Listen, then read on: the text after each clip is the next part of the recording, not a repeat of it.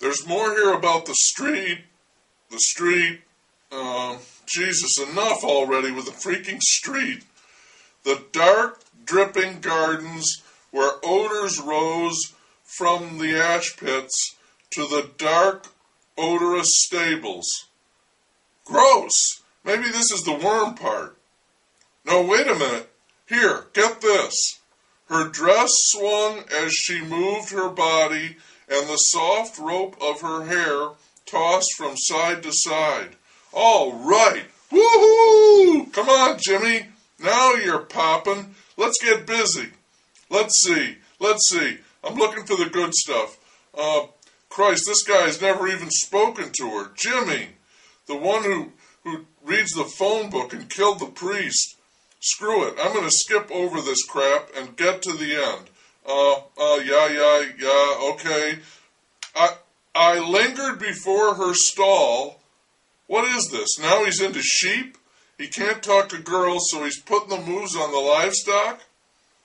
Though I knew my stay was useless, to make my interest in her wares seem the more real. Oh, I guess we know what he means by her wares. All right. You better believe. Go for it, Jimbo.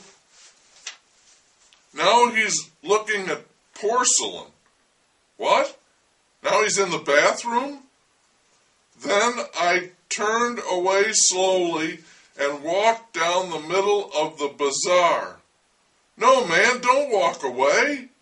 I allowed the 2 pennies to fall against the 6pence in my pocket.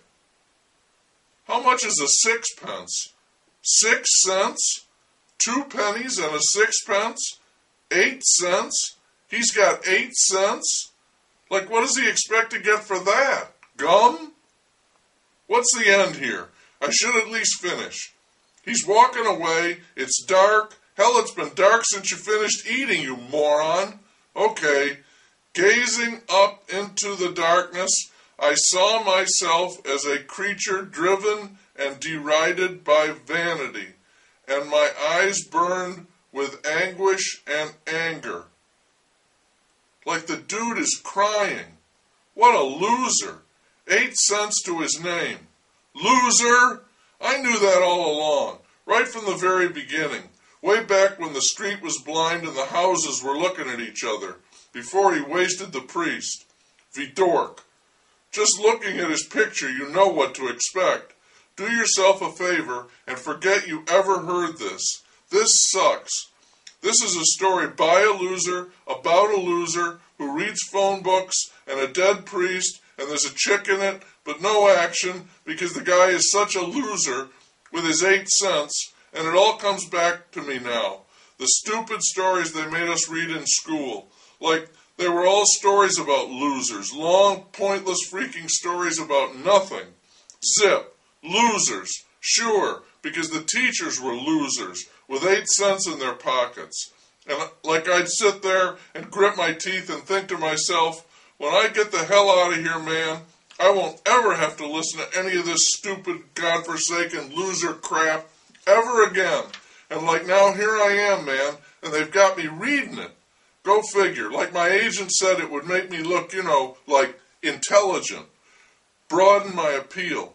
Burnish the image. That's what he said. I'm going to burnish his ass. What a crock.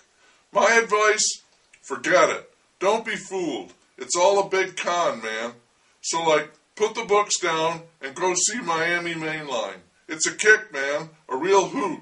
You'll dig it, I swear. Cars, babes, cool clothes, all kind of shit blowing up. You'll love it, man, even though there's no 50-foot worm. Hey, I told them to put one in. You think they'd listen to me? No way. I'm just the talent. But someday, man, someday soon, old Sean will be calling the shots, you mark my words. Then we'll see. Till that day, keep your nose out of these here books, maybe check out that brandy, and stay real. Peace out.